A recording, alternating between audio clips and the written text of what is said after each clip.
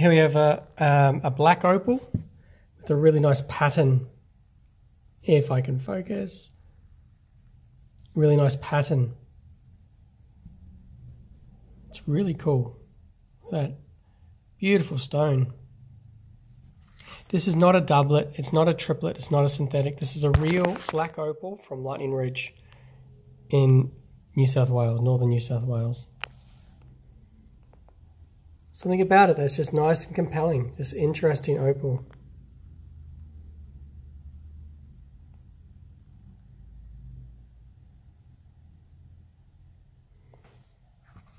There we go, beautiful. So yeah, from Lightning Ridge, which is northern New South Wales, there are 8 things that determine the value of an opal. But what's special about this is pattern.